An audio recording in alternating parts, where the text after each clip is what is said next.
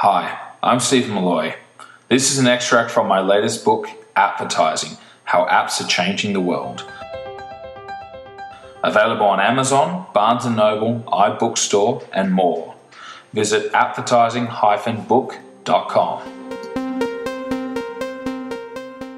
The App Store, an accidental success. The iPhone revolution. Apps were born in 2007 when Apple launched its first iPhone. But it was an accidental birth. While apps and the App Store have been a huge success for Apple, they weren't initially part of Apple's grand design. We want to reinvent the phone. What's the killer app? The killer app is making calls. It's amazing how hard it is to make calls on most phones. We want to let you use your contacts like never before. Sync your iPhone with your PC or Mac. Steve Jobs. The iPhone was all about making mobiles more user-friendly, making it easier to make calls and use contacts. Initially, it was seen as just another mobile phone in an already crowded market, and it was widely predicted to fail, especially by players in the mobile industry.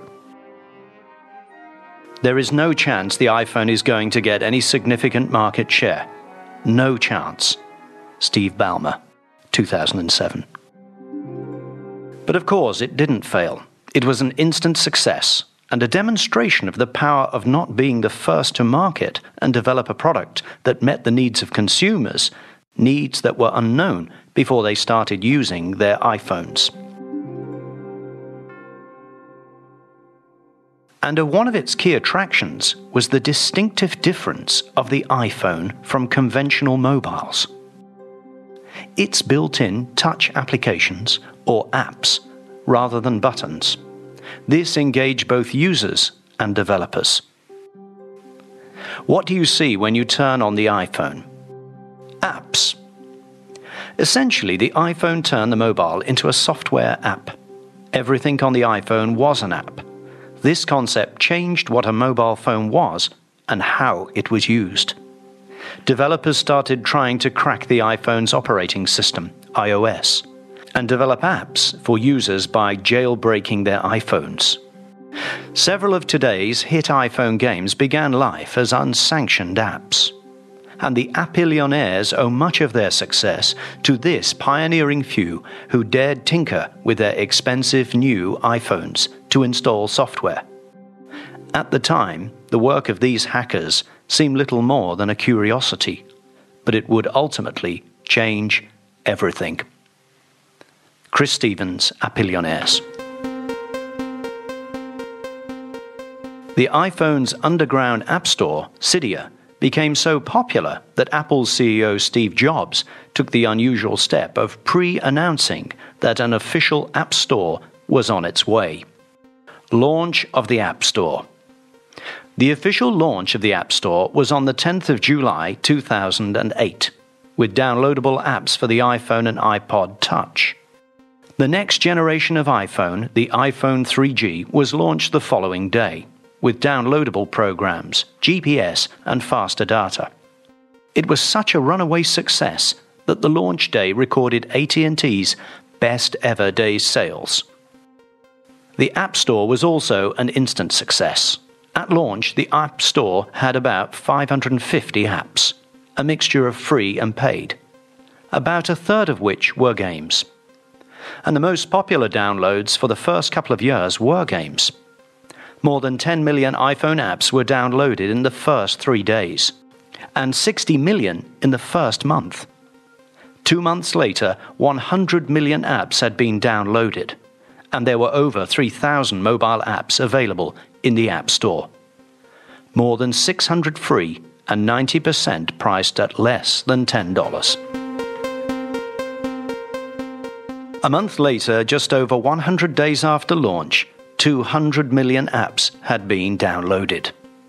The next milestone was 1 billion apps downloaded, reached in April 2009. The App Store website celebrated with the following caption: "Thanks a billion, over 1 billion downloads in just 9 months." By November 2009, more than 100 million iPhones and iPod Touch apps were being downloaded each month. Apple users were averaging 11 app downloads a month, 3 times more than the average Android users, and 6 times more than the average BlackBerry users. In September 2009, games lost their dominant position in the App Store market to books, with books now accounting for 1 out of every 5 new iPhone and iPod Touch apps. The pace of the app downloads and new apps available has continued to accelerate. Here are some of App Store milestones. On the 7th of January 2011, Apple launched the Mac App Store, with apps designed for Mac computers. Christmas 2011 saw a frenzy of app downloads, with more than 1 billion apps downloaded in a single week, according to analytics firm Flurry. A huge 509 million apps were downloaded in the USA, while 99 million were downloaded in China and 81 million in Great Britain. In its blog, Flurry predicted that in 2012, breaking the 1 million barrier per week will become more commonplace. Flurry also estimated that nearly 7 million iPhones and Android devices were activated on Christmas Day. When the App Store reached 25 billion downloads in March 2012, Apple's website featured the following caption: "A billion thanks, 25 times over." By September 2012, App Store downloads had increased by another 10 billion to reach 35 billion. In January 2013, it became 40 billion downloads. The 40 billion milestone does not include updates or re-downloads. The start of the iPad phenomena. The next iOS product to contribute to the phenomenal growth of apps available and downloaded was the iPad tablet. As Steve Jobs revealed after the successful release of the iPad tablet in 2010, Apple began developing the iPad before the iPhone, but temporarily shelved the project when they realized that the ideas behind the iPad would work just as well in a mobile phone. When it was launched, the iPad became a runaway success for Apple.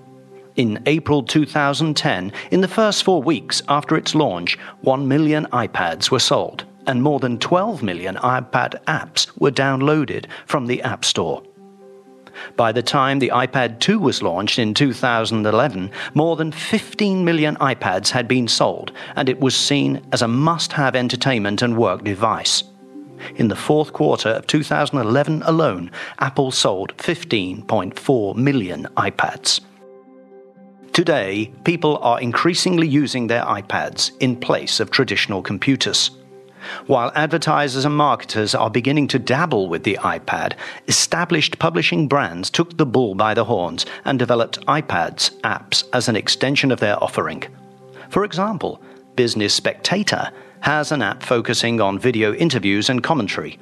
Fairfax Media has a portfolio of websites, tablet, and smartphone apps, including the online news sites smh.com.au and theage.com.au, and the 9 Network has 9 Newsbreak for iPad. How the App Store works. The App Store is accessible from the iPhone, iPod Touch, and iPad via an iOS app. The store is also accessible through iTunes and on any operating system for which iTunes is provided: Mac, OS X, and Windows. One of the keys to the App Store's early runaway success is the centralized payment system through iTunes.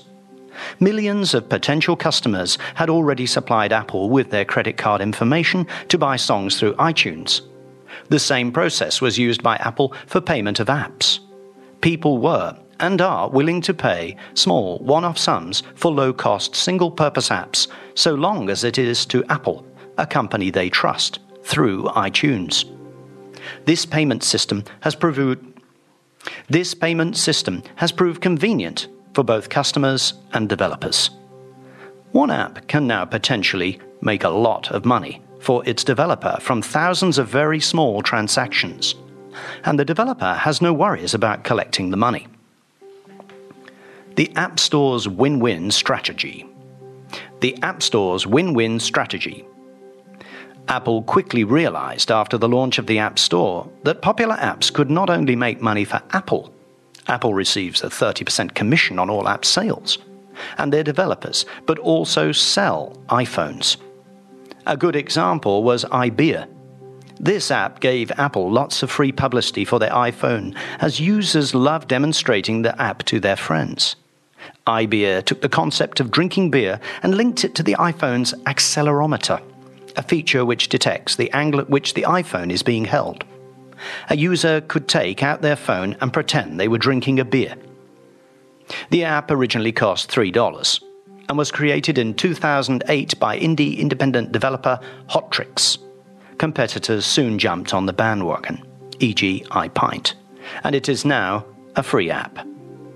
Apple set a low entry bar for developers, just $99 to sign up as an iPhone developer. In return, Apple made their SDK, Software Development Kit, available as a free download to developers. The App Store has been one of Apple's huge successes. It was estimated as at 19th December 2011 that the App Store is worth around $7.08 billion. One of its unique features is that it's a win-win for everyone, not just for Apple but also for developers and users. It's also a win-win for users who love apps and are voting with their wallets and an ever-increasing volume of downloads. For developers, the App Store represents the first time a distribution channel has existed for a single developer to distribute their products to tens of millions of people.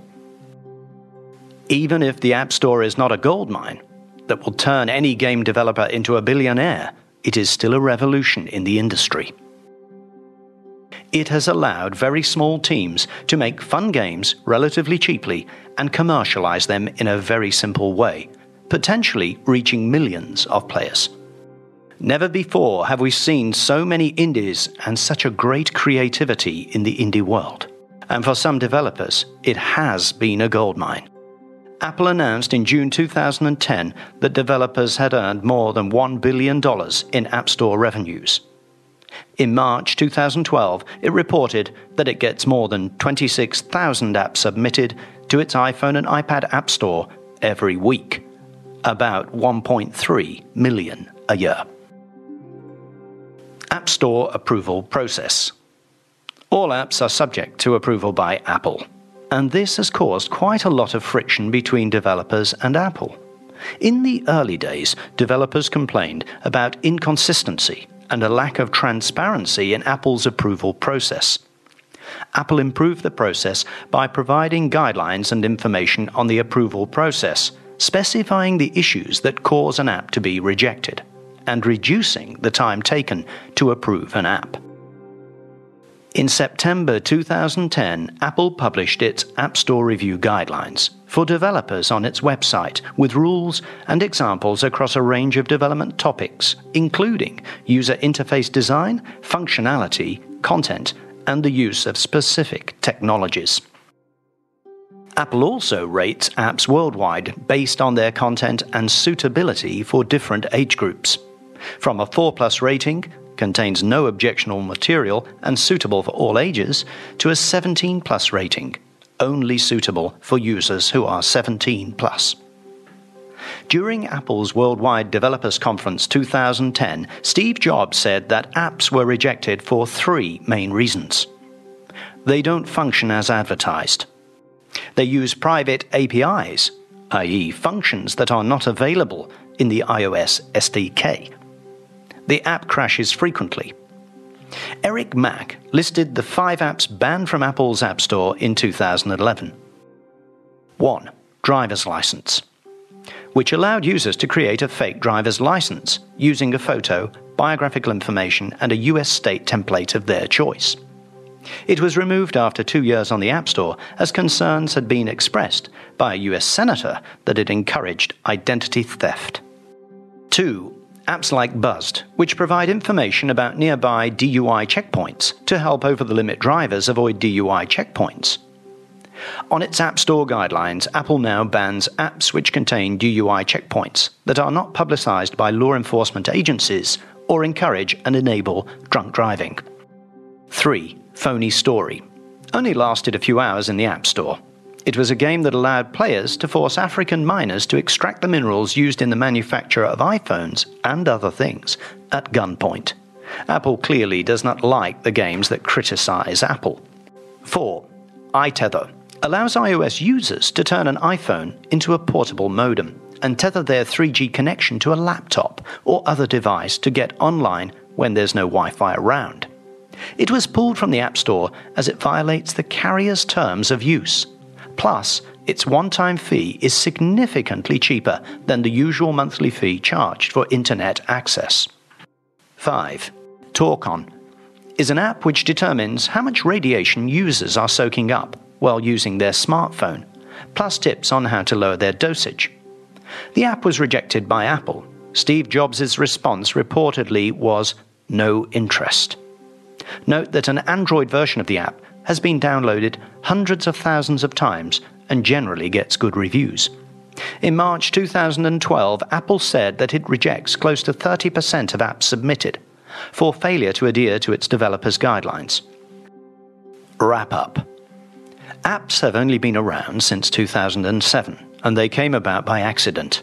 It was Apple's decision to use apps rather than buttons on its first mobile phone, the iPhone, that caught the imagination of both users and developers. A new era of smartphones, tablets, and apps had begun. The App Store was launched a year later, in 2008, and has been a runaway success. As of September 2012, there were over 700,000 apps available in the App Store, and there have been 35 billion, now 40 billion January 2013, downloads. Winners have been Apple, app developers, and the users. The smartphone explosion. Apple wasn't the first to market with a mobile phone. Motorola was the early innovator, with the first mobiles appearing in 1983. By 2008, the mobile phone market was dominated by Nokia and BlackBerry. Apple's great innovation in the mobile phone market, with the launch of iPhone in 2007, was to fundamentally change what a mobile, or cell phone, was and how it was used. It invented the smartphone, and all others in the marketplace found that they had to move to the smartphone operating system OS in order to stay competitive. Competitors quickly followed Apple and developed smartphones and stores with their mobile apps. Google bought a small startup company, Android, in 2005 and made apps available on the Android market. Microsoft released the App Store Marketplace to support its new Windows Phones platform. Nokia released the OV Store. Samsung created Samsung Apps. And RIM, Research in Motion, launched its application store, BlackBerry App World. Usage is growing fast and is outpacing the PC revolution of the 1980s and the internet boom of the 1990s. According to IDC, over 800 million PCs were sold between 1981 and 2000. Since 2007, more than 500 million iOS and Android smartphones and tablets have been activated. In 2011, smartphone sales exceeded PC sales. And it is estimated that tablets will exceed PC sales in 2 to 3 years. Flurry estimates that by the end of 2012, more than 1 billion smartphones and tablets will have been activated. In other words, the rate of adoption of smart devices is more than 4 times faster than that of PCs. We are seeing a huge shift in consumer behavior. The 2012 Our Mobile Planet smartphone research shows that the highest smartphone adoption is in Australia, UK, Sweden, Norway, Saudi Arabia, and the UAE, United Arab Emirates, all with more than 50% of their population on smartphones. An additional 7 countries, the US, New Zealand, Denmark, Ireland, Netherlands, Spain, and Switzerland, have more than 40% smartphone penetration. And smartphones are increasingly becoming part of our daily lives. We are using them to make and receive phone calls, send and receive text messages, send and receive emails, access the web, take and share photos, videos, and download and use a wide variety of apps. Competition in the smartphone marketplace. I think right now it's a battle for the mind share of developers and for mind share of customers, and right now iPhone and Android are winning that battle. Steve Jobs. While the other smartphone players have been playing catch-up with Apple, both the projections and the actual figures are changing the picture dramatically. The battle right now is between Google's Android and Apple's iOS. On the 11th of February 2011, Nokia announced that it would migrate from Symbian to Windows Phone 7. Nokia CEO Stephen Elop announced Nokia's first Windows phone at Nokia World 2011. The Lumia 800 and Lumia 710. These phones were launched on 14th November 2011.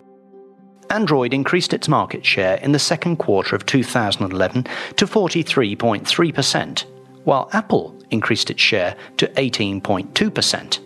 This gave these two players dominance in the smartphone market, with a combined market share of nearly 62%. Nearly double their market share of just over 31% in the corresponding period of 2010. In the first quarter of 2012, according to research by Gartner, global mobile sales, including both cell phones and smartphones, fell 2% from the same time in 2011. It is interesting to note, however, that smartphone sales continued to grow. Sales of 144.4 million units for the first quarter of 2012 were up 44.7% from the previous year. Android is now the market leader, with a 56% market share, with Apple in second place with 22.9%, an increase from 16.9% in 2011. Samsung is now leading the charge of the Androids, while former high-flying mobile phone makers Nokia, BlackBerry, and HTC are struggling, seeing sharp falls in their market shares over the last 12 months. Both Nokia and HTC are expected to release smartphones that will run on Microsoft's new Windows Phone 8. Samsung, despite its success with Android, has also launched some new models that run on Microsoft Windows 8. All these companies seem to be hedging their bets between Android and Microsoft.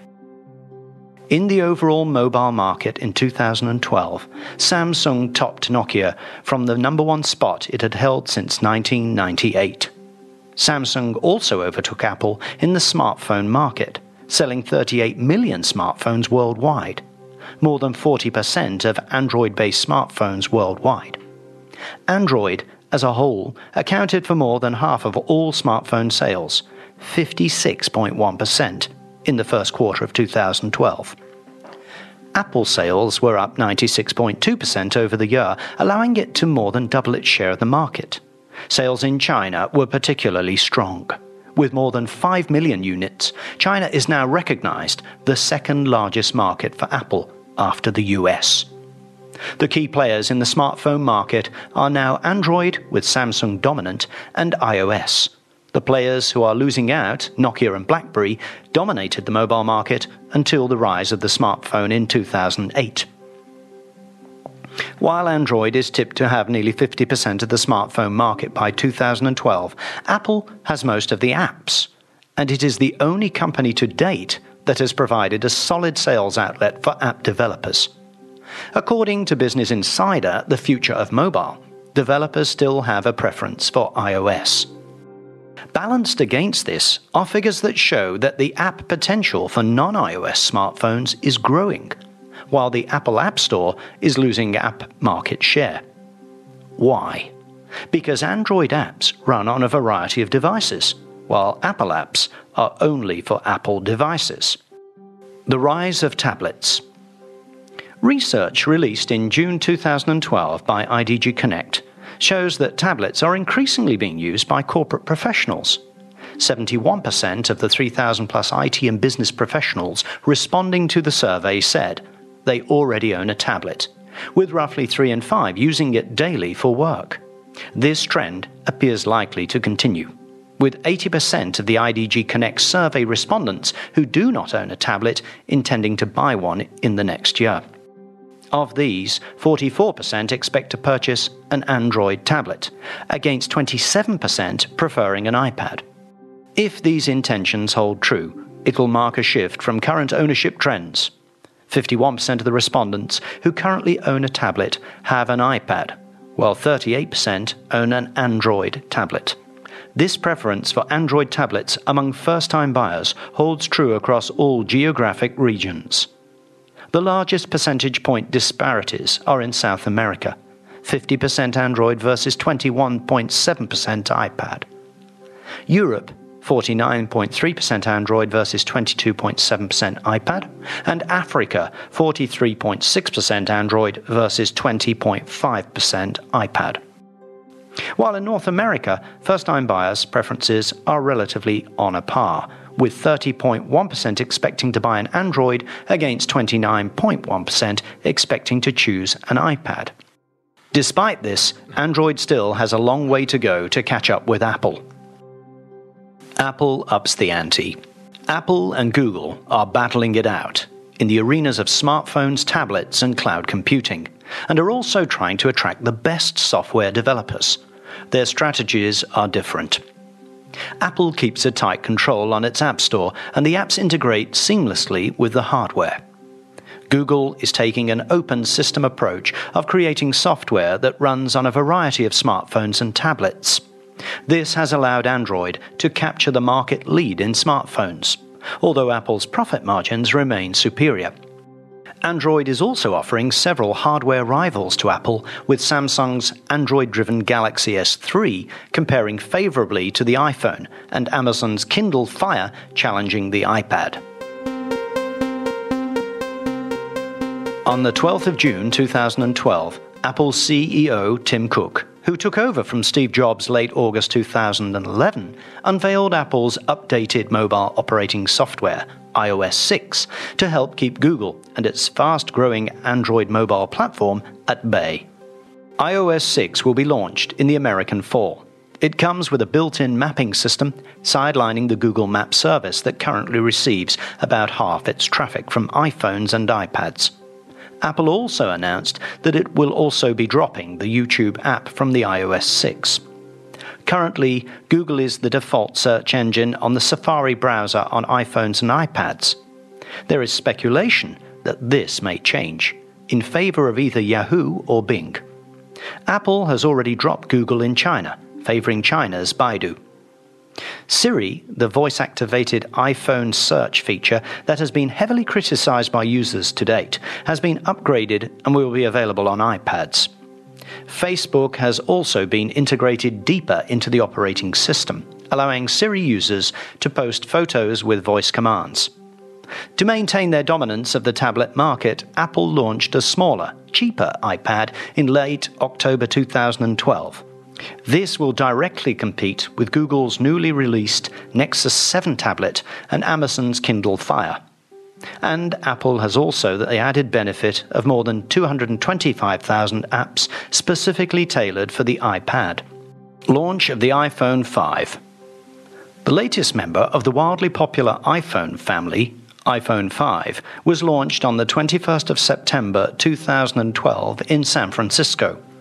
Pre-orders from more than 2 million people smashed the company's previous sales record, and Apple's share price closed above $700 for the first time.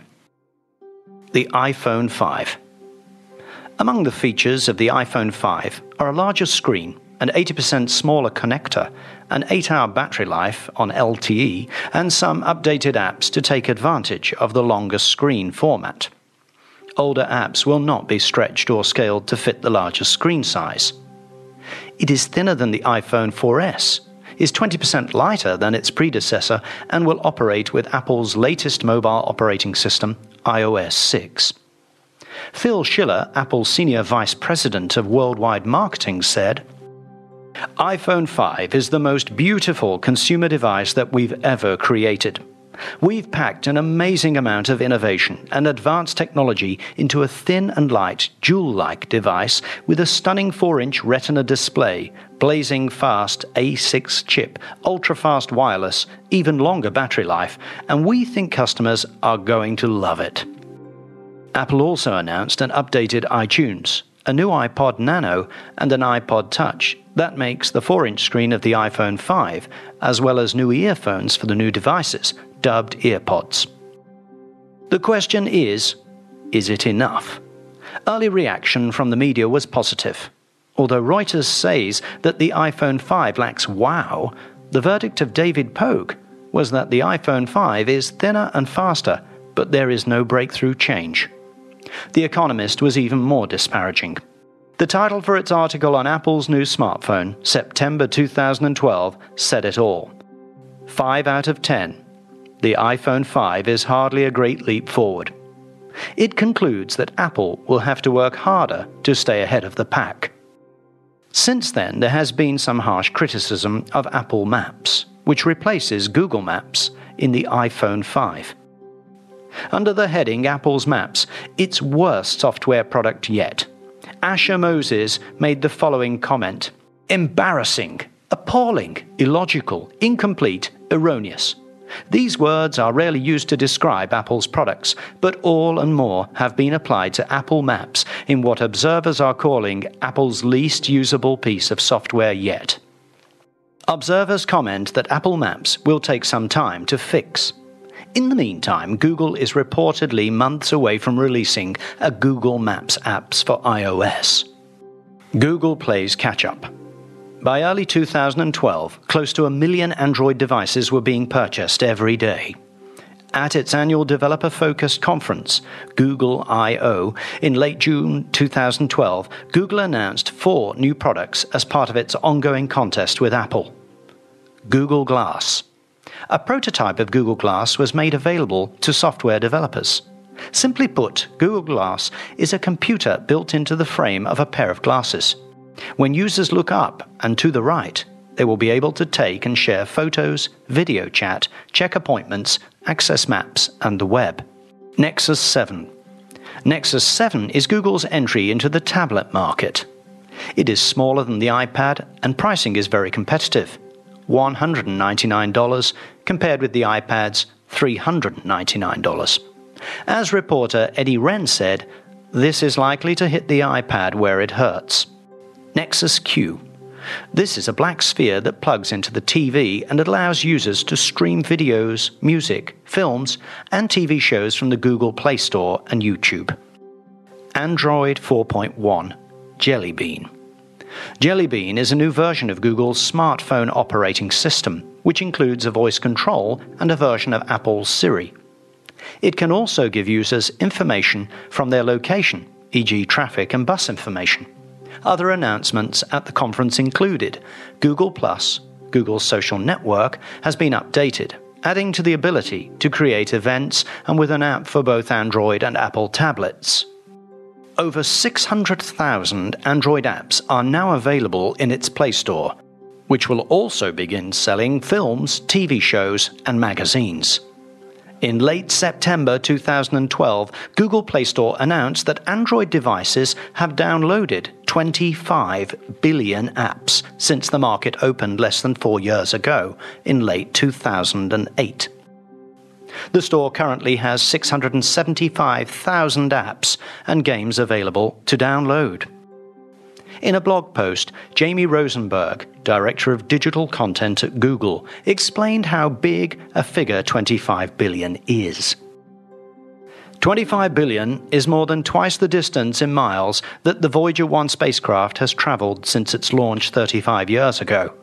It's the amount of time in minutes that have passed since some of our earliest ancestors began to set foot in Europe. And now, thanks to all of you, it's a Google Play milestone. We look forward to the next 25 billion.